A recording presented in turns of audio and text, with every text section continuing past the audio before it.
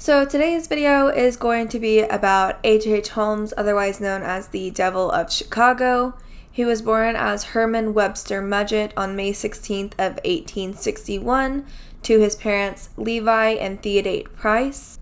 So he did change his name very frequently, but just for the video I'm going to refer to him as Holmes, just because he had so many different aliases and things like that. Holmes was the middle child of 5. He had an older brother and sister, as well as a younger brother and sister. His father, Levi, was a farmer, but he did pick up spare jobs just to make some extra money. They were a very wealthy family, but they didn't by any means need that extra money, and Holmes would sometimes accompany him to the job sites, which is actually where Holmes met his first wife.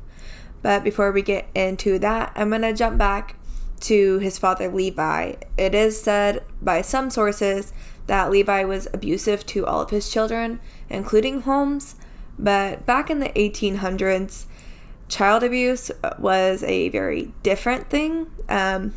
Punishments were a lot different then, so what he was doing to them may not have been considered child abuse then, but it is now, so I'm not going to credit that really.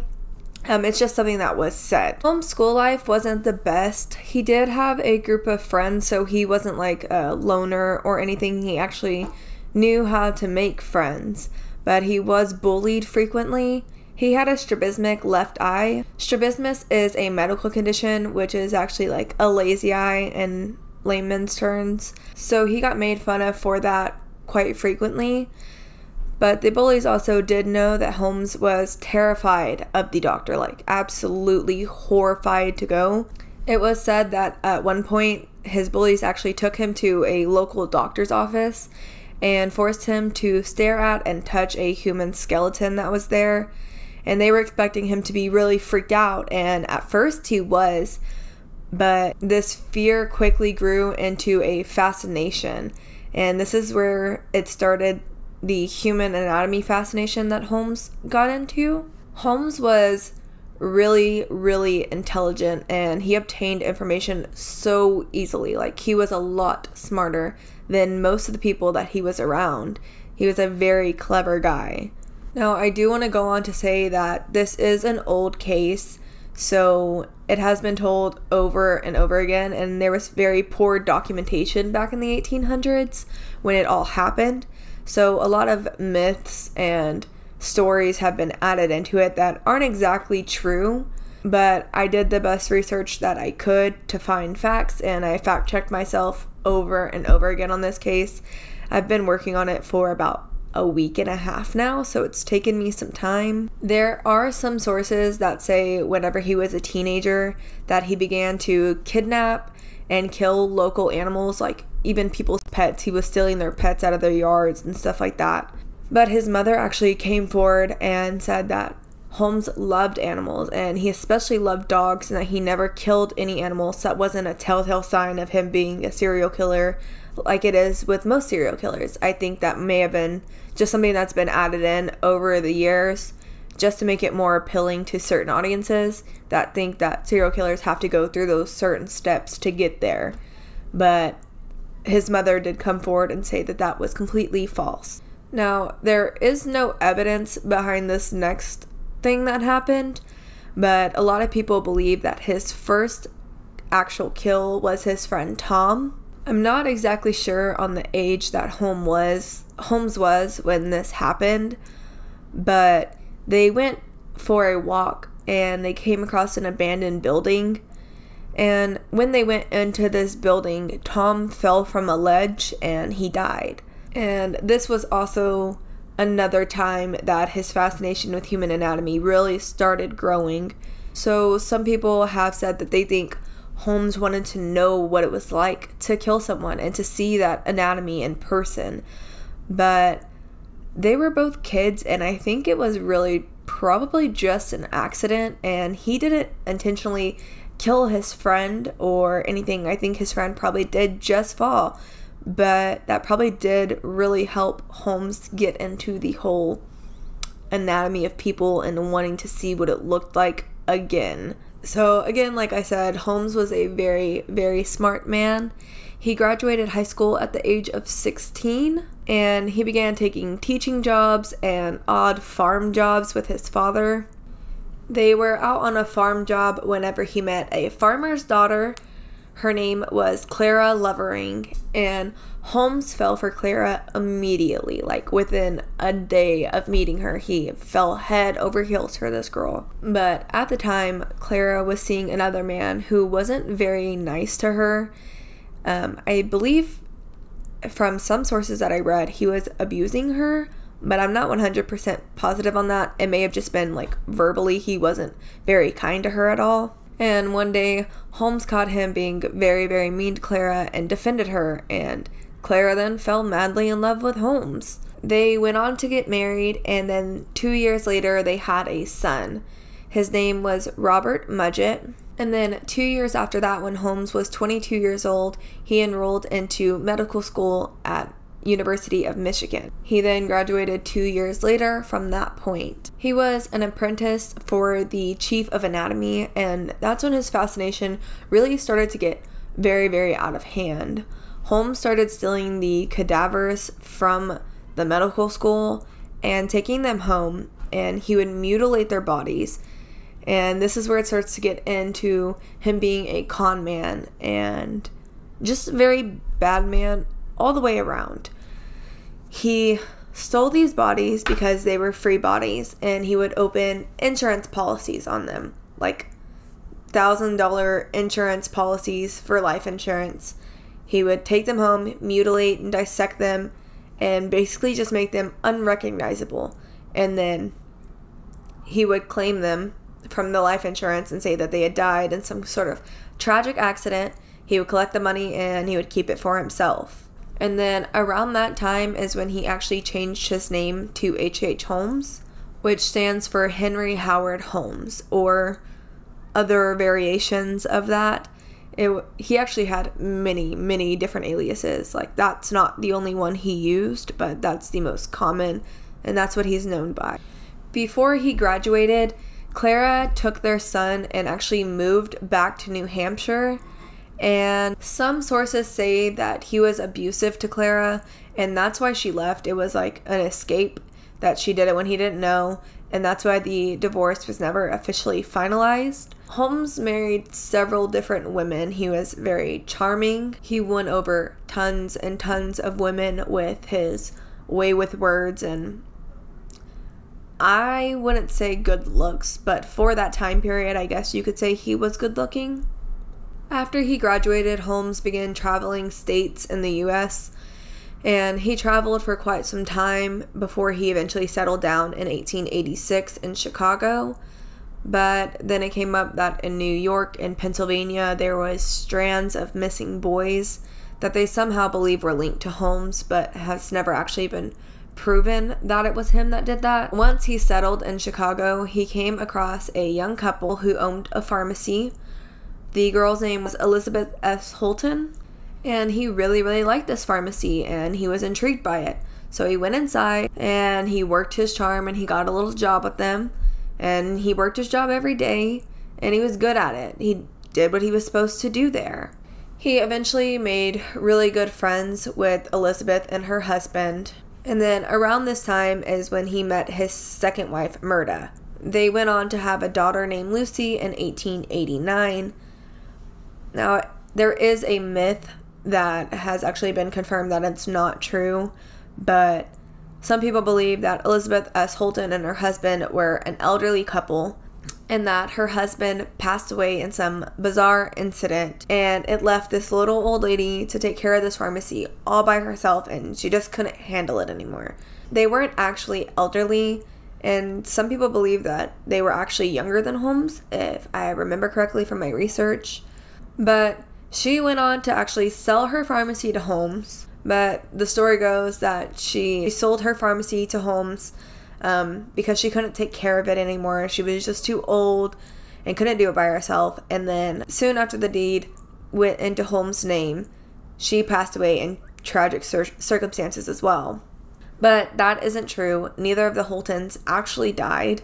They actually went on to outlive Holmes. Holmes and the Holtons were very friendly. They were good friends, in fact. Holmes offered to buy the pharmacy from them to just take it off their hands and give them a little less to worry about. And the couple agreed, and they sold it to him, and they went on to live happy lives. When he purchased this pharmacy, he also purchased the plot of land next door or across the street from the pharmacy. The plot of land was about a block long. He made blueprints for his murder house, which is where he ultimately ended up building it, was across the street from the pharmacy he owned. The blueprints were for a 2-story building that was a block long. He planned on the first floor being a jeweler, a few shops, a barber shop, and another pharmacy, just to get the business coming in, so that way people were coming around and coming into this murder house that he had built. It was all a ploy to get people there so he could kill them, which is really crazy to think about now, but then I guess it wasn't so crazy.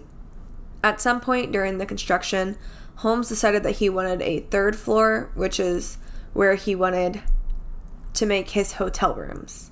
And this was so he could make more money, but ultimately it was rooms that he was using to kill people. Although the 3rd floor was never actually a functioning hotel, he would charge people to come stay there, but wouldn't actually advertise it as a hotel. The construction of the whole building was very, very confusing, and it was built with one purpose and one purpose only, which was to lure people in, take their money, and kill them. He would torture, murder, and dissect people who came to his home, and then he would collect insurance money from their bodies afterwards. He would file insurance claims, just like he did. He was a con man. That's what he was good at doing. Construction workers were a bit weary of why he was building the building the way he was, but again, Holmes was a very, very smart man, and he was ready for them to be confused. So he would hire workers to build very tiny, tiny sections of this murder house, and then after they built a section, when they were getting when they started questioning him too much about why they were building it, he would fire them. And then he would somehow find a way to blame it on them, like they broke part of the contract or something like that, and then he wouldn't pay them for it. So pretty much this whole murder house he had built for free because he got out of paying construction workers. As for the murder castle itself, it looked very innocent from the outside until you went to stay in the hotel. The top 3rd floor was never finished, and it actually became Holmes' office and maybe sort of like an apartment. He stored old furniture up there, which was another means he used to make money. He would take furniture from people, flip it, and sell it for more than he got it for. Things like that. He was all about money. He was a money man. The middle floor, which was the hotel, had about 35 rooms total, but they weren't actually rooms. Most of them were not like livable rooms. People couldn't actually stay in them. These rooms included tiny chambers, rooms with no windows, rooms with just 4 walls, and the only way in was a trapdoor in the ceiling, so you had to like fall through the floor from the top to get inside, and then you couldn't get out. And once these victims would fall inside the rooms with like the 4 walls, they would just be there to slowly die. Like they would just slowly starve, I guess, in this room until they died. This castle had staircases that led to nowhere. They had staircases that were only accessible from certain rooms and certain bathrooms. There was tons of corridors that were used to disorient his victims and just get them confused so he would have total and complete control of these people. There was walls that opened like doors, and there was actually a chute in the building that went down to the basement, and he would drop bodies down the chute to go straight to the basement, which was his favorite part of the murder house. I'm going to get into that in a little bit, but that's where he did most of his killing, was down there in the basement. He had a room that was like a massive vault. It had a huge vault door on it, and he would trick people to go inside, like lure them to this room, get them to go in somehow. He was very charming, so it was easy for him. But he would get them to go in, and then he would slam the door shut, lock them in with the vault door, and leave them there to die. A lot of these rooms doubled as gas chambers as well. There was tiny little vents in the room, and he had a control panel up on the 3rd floor, which was his apartment or office. and he could control what goes through the vents, and he would gas people in these rooms, I guess. There were compartments in the walls that were like just big enough to fit a body inside of. So it wasn't like a room. It wasn't intended to ever be a room. It was literally just intended enough to put a body inside. And I don't know if he was putting live people in there or just bodies of people he had already killed that he was just like trying to hide. I'm not exactly sure on what the use of those were. I tried to figure out, but I couldn't really find any more information on that. Most, if not all, of the rooms were actually soundproofed. So that was really, really smart, because he would have people downstairs and people in other rooms around, but they wouldn't hear anything going on in the room next to them because everything was soundproof. They had no idea that people were dying in the room next to them. One of the rooms, when I was researching it, that really like got to me and I was like, wow, that's messed up, is a room that he had that had iron plates on the walls, and they had blow torches behind them. So the blow torches were turned on when someone was put in the room, and then the plates would heat up. So the whole room pretty much turned into an oven, and he would cook these people inside this room. And other people had no idea that this was going on. A lot of Holmes' methods of killing were very medieval. So he had like medieval torture devices, like walls with spikes, and people would get in the walls and then they would close and the spikes would go straight through them. Now, the basement, it was only accessible through a trap door in a bathroom. And if anyone went into a place in the house that Holmes didn't want them to go, he would immediately know, because he had set up buzzers. And those buzzers would sound when people would go to places that they weren't supposed to be. And he would immediately know to stop what he was doing, clean up, get out of there, and go find this person and be like, oh, what are you doing here? Why are you in this part? Let me show you where you're supposed to go. The basement was where he did most of the murders, like I said. He had a dissection table, a crematorium, an acid bath. He would hang and display bodies until he could figure out what he wanted to do with them later. He mostly dissected people. Holmes was a certified doctor, so everything was very surgical, like what he did to them. You could tell that he knew what he was doing with the anatomy of a person. One of his favorite methods of getting rid of the bodies, I guess, is he would skin the people and remove all the muscle and tissue. And then he would clean and bleach the skeleton and then sell them to medical schools and doctors and places like that, I guess, that needed skeletons and didn't want to pay full price for them. They bought them from Holmes for cheaper. He made money, they saved money. But I don't think these people knew that they were buying, like, people that he killed before. I think they were just trying to get a deal.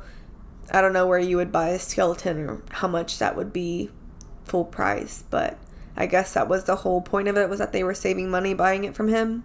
Most of his victims tended to be young women. He would lure them into the hotel and offer them jobs, and he sometimes would occasionally lure in strangers as well off the street and offer them jobs in the hotel. But the purpose behind giving them a job was that he made every single employee take out a life insurance policy and make him the main beneficiary. So if anything happened to them, he would collect all the money for them. And a lot of his employees died under tragic circumstances, so that way he could collect their insurance money. He was a con man. Once again, he did a lot of insurance fraud. That was what he was good at. And that's why he had so many aliases. He knew that these companies would catch on if he kept using the same name over and over again. So he stopped using the same name and started using aliases. But in 1893 is when the Columbus World Expedition started. It was a famous fair that traveled to Chicago. And in the 1800s, there wasn't a method of like booking a hotel in advance or finding a place to stay in advance. So most of these people were coming to this fair and just gonna find a place to stay when they got there. And Holmes saw that as a perfect opportunity to lure people in and kill them, because no relatives would be looking for where they were, because they would just be assuming that they were staying in a room for a night, and there was no way to really track anybody down in the 1800s. So he went to this fair and he worked his charm on a bunch of women, and he proposed to them and sweet talked them and offered to marry tons of them. And then they went back to the hotel with him, and that's where he killed most of them. Now, we don't know for a fact that he actually killed anybody from this fair, but it's very plausible. The count could be in the 200s or even 0 people that he claimed from the Columbus expedition.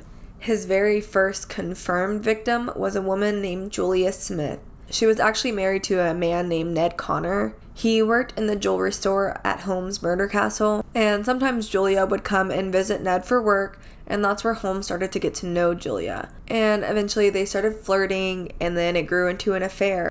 And very quickly, Holmes offered Ned, Julia, and their 6-year-old daughter Pearl a place to stay at the hotel. But eventually Ned caught on to the affair, and he left Julia and their 6-year-old daughter there at the hotel. Later on, it was rumored that Julia actually fell pregnant with Holmes' child, and that he offered to perform an abortion on her.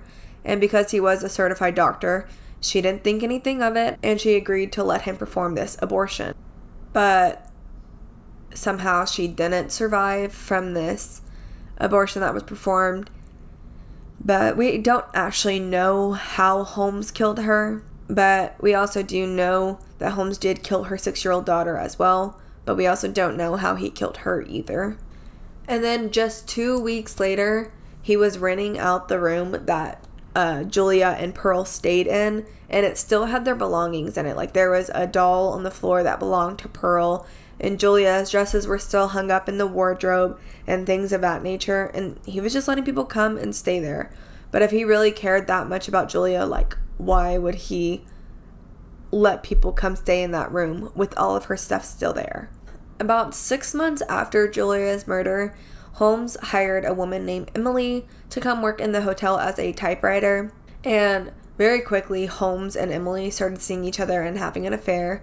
But it was no secret. Everybody knew that they were seeing each other. They were very open about it, I would say. But that following Christmas, Emily actually disappeared, like vanished. And Holmes told everybody that she went and lived in Europe and that she got married out there. And then very shortly after that, there was a similar story that went on with a woman named Edna. She also worked at the hotel and also went missing under mysterious circumstances. And again, similar story to Emily's story, that she had ran off somewhere. Around this time is whenever he became friends with a man named Benjamin Peitzel. Now, he's not very important right now, but he was the only person that Holmes trusted. Now, Benjamin never actually knew anything about Holmes' murders or anything of that nature. He was oblivious to that, but Holmes did trust him quite a lot to tell him about insurance scams and things of that nature. Benjamin was about 6 foot something, and it said that he was a little bit on the dumb side. So Holmes, being a smart man, knew that he could convince Benjamin to do a lot for him. A lot of people actually describe Benjamin as being Holmes' tool or creature, if that tells you anything about how much control Holmes had over Benjamin. There was a very manipulative relationship between the two of them, but they committed tons and tons of scams together. And now we're going to go back to talking about Holmes. I just wanted to throw in Benjamin so that way you knew who he was and you had an idea, because he's very important later in the story.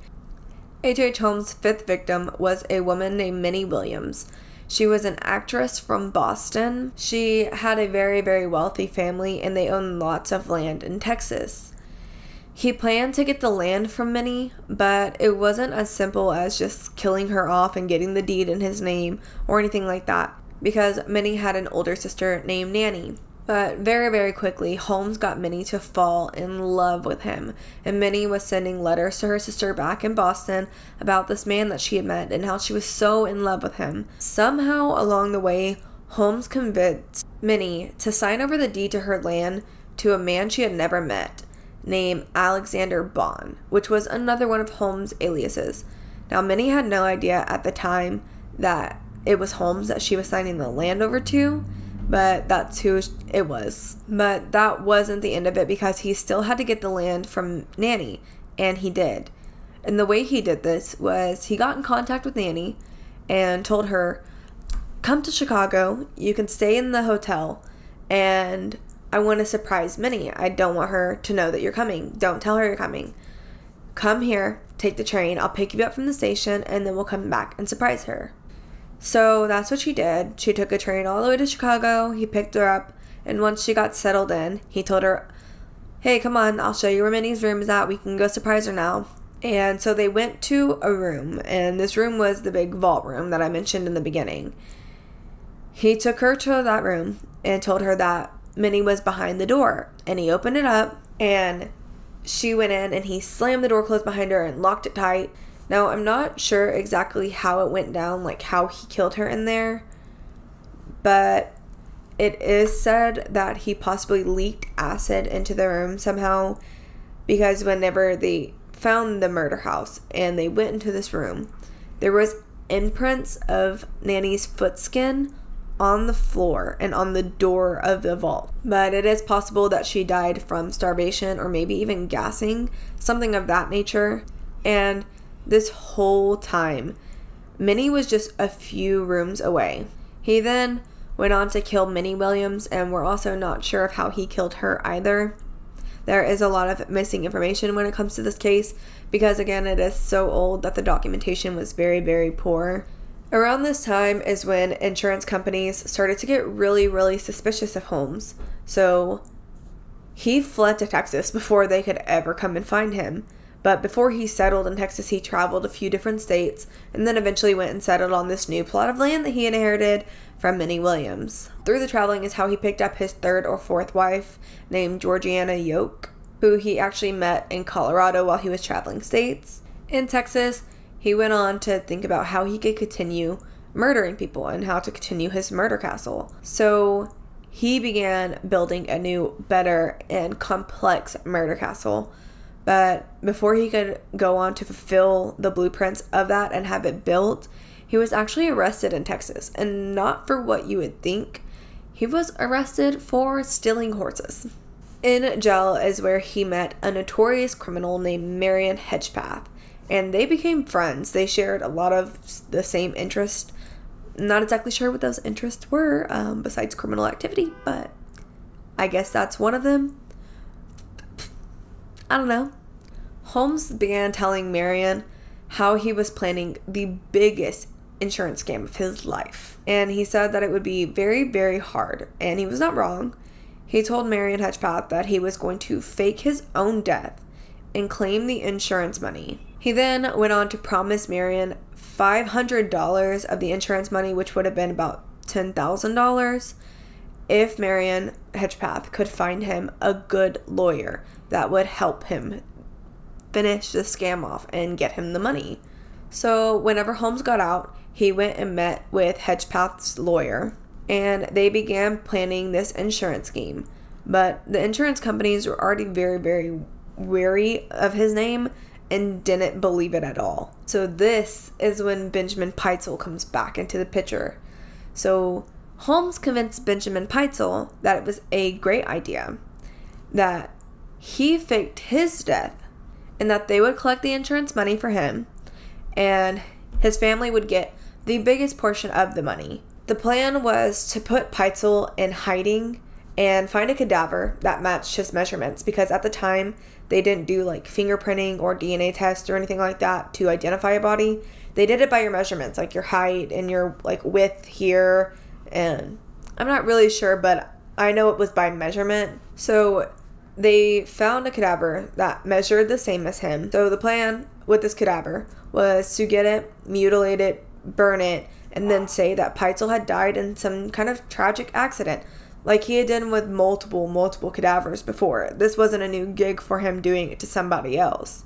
So Pitezel had set himself up to be an inventor named B.F. Perry, who had died in some kind of tragic lab accident. After a few days, Pitezel started to get cold feet, and he didn't want to do it anymore. He wanted to back out. But Holmes couldn't have that because he needed this money, like really needed it. So Holmes started to comfort him and just told him, hey, like everything's going to be okay. Like we're going to get through this. We'll work it out. Come back tomorrow and we'll talk about it. We'll go over the plan again. So when Pitezel came back the next day, that's when Holmes started to realize that Pitzel wasn't going to do it. And so Holmes started talking through it with him, just going over the plan again, saying that it was all going to work out, just how they had planned it to. They got the cadaver, they got the measurements right, but Pitzel still wasn't going to do it. So Holmes started to get him really drunk. During the whole conversation, he's giving him drinks and just getting him drunker and drunker. And then eventually he got so drunk that he couldn't really correlate what he was doing. And Holmes knocked him out with chloroform and then burned him alive. But no one knew that Holmes killed Pitzel. So Holmes filed the insurance claim, and Pitzel's family came and identified him and had no idea that they were actually identifying their father and their husband. They all thought that he was in hiding somewhere, that Holmes had put him in hiding, and that he was just fine. So the whole scheme was a success, and they got the $10,000 of the insurance money for Pitzel's death. Most of that money was going to go to Pitzel's family, and then $500 to Marion Hedgepath, and then money to the lawyer who helped them out. But Holmes didn't want to give any of that money away. He wanted all the money for himself. He didn't want to give anything to the Pitzel family for their contribution to the scheme. He didn't want to give anything to Marion Hedgepath. He didn't want to give anything to the lawyer. So apparently this whole time, Pitzel was hiding out in London, and he was just waiting for his family to get there. But Holmes told Pitzel's wife that they couldn't go there immediately because it would leave a trail and that the insurance company would get suspicious on what they were doing. So he told them that they needed to split into two groups. So Pitzel's wife had the oldest and the youngest child, and Holmes took the three middle children, so they split into two different groups. They were supposed to go to London after a while of moving around, and during this whole time, like him moving the families, the three children from house to house to house, and Pitzel's wife and the other two children from house to house to house, Georgiana Yoke, his wife, had no idea that he was doing that. Like, none whatsoever. He was taking these three children to different homes every night or every 2 nights or so. And he would leave them there, and he'd do the same with Pitzel's wife and the other children. And then he'd go home to his wife every single night. So he must have had like a lot of time in his day to be able to manage 3 different families, and his wife have no clue. Like, none whatsoever.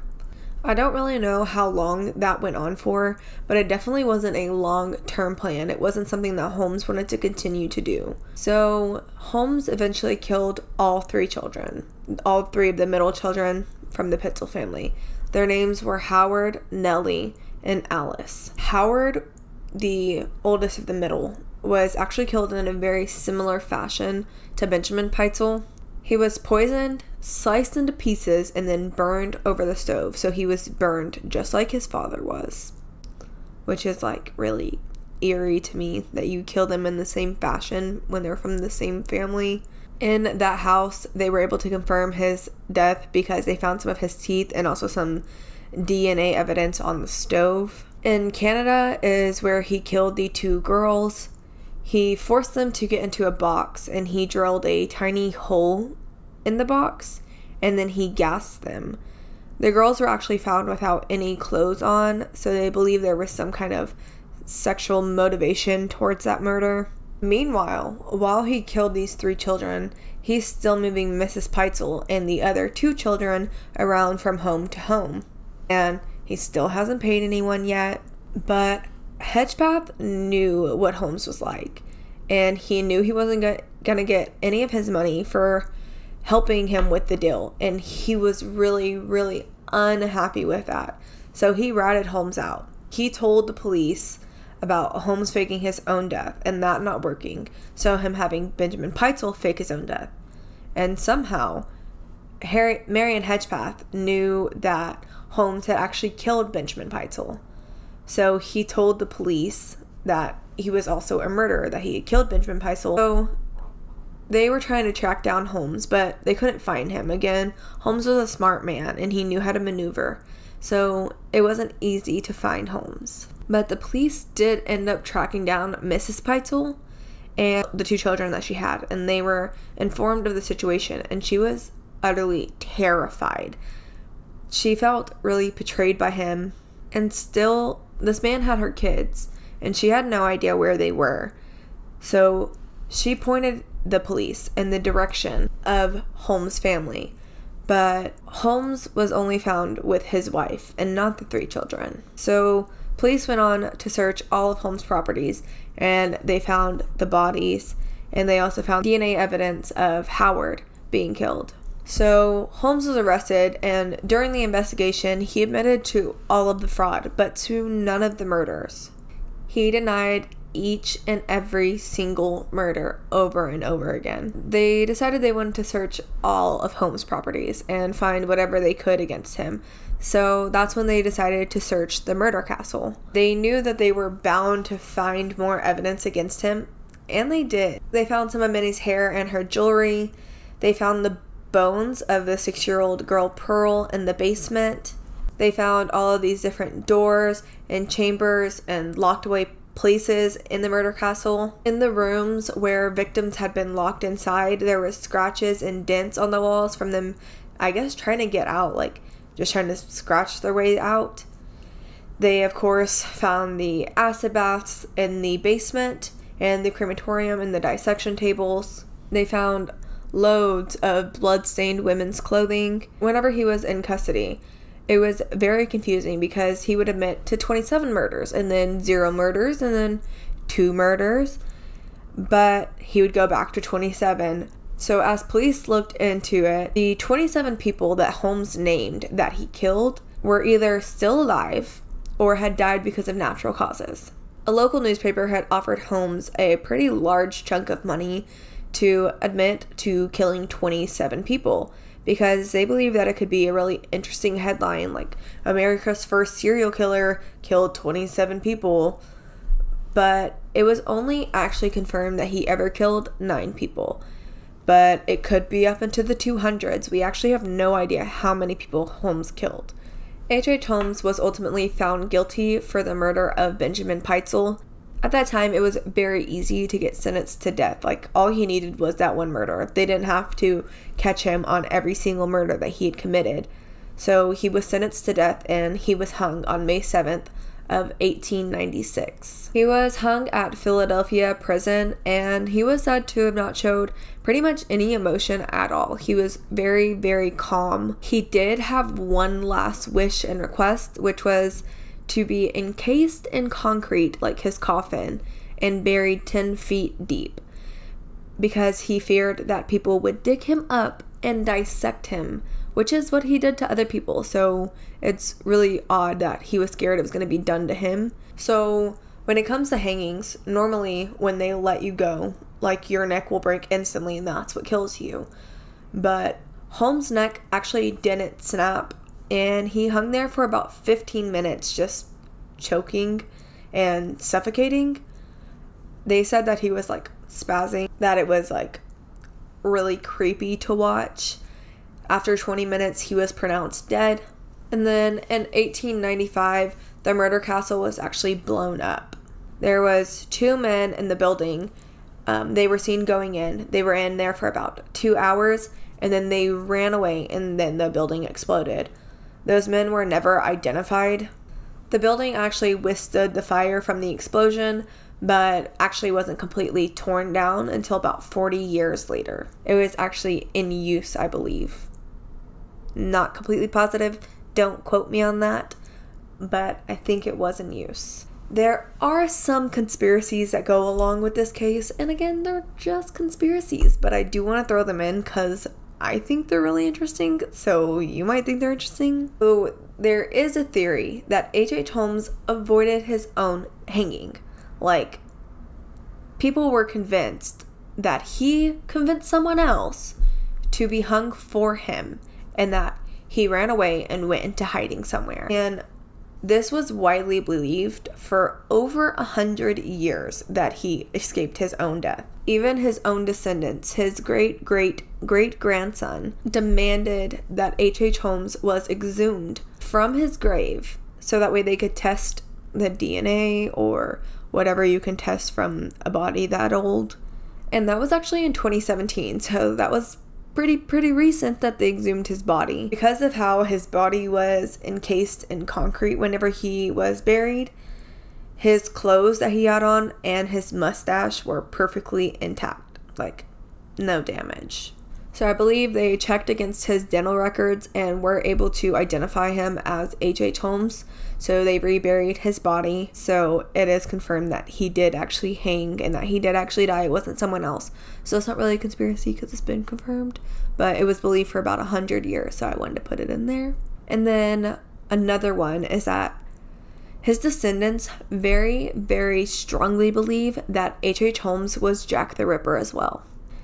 If you don't know who Jack the Ripper is, he was the UK's most infamous serial killer in the 1800s. He was active in 1888. The Ripper murders and H.H. Holmes murders were all done in a very similar fashion. Most of their victims were all women, and both of them, Jack the Ripper and H.H. Holmes, seemed to have a very, very good understanding of human anatomy. In one of Jack the Ripper's murders, he fully removed a woman's womb, and you cannot do that unless you have a really good understanding of the human body. In both of these cases, the bodies were so mutilated afterwards that you could barely even tell who these people were. And there were some people who claimed to see Jack the Ripper in the UK at the time of the murders. And of course, they gave their descriptions, and there was a sketch made of what they believed Jack the Ripper looked like. And that sketch is so incredibly similar to H.H. Holmes. It's crazy.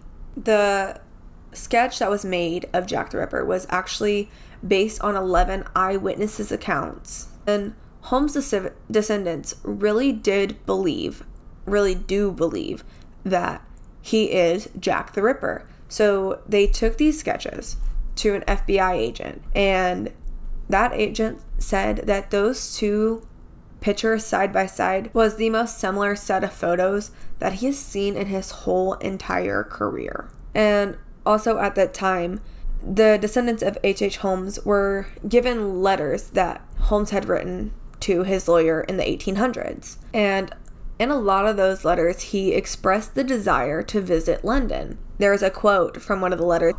It says, "It's difficult to be found in London." That's the quote. A lot of people believe that whenever he was traveling and he was in London, that he got a criminal record there and he gave them some kind of alias, and that's why he didn't have a record under the name H.H. Holmes. But there's not actually any factual evidence to back that up. I just wanted to put that in there too. Those same letters were actually sent to a handwriting expert with excerpts from the Jack the Ripper letters. Jack the Ripper letters were found to be from Jack the Ripper, like positively identified from being from him.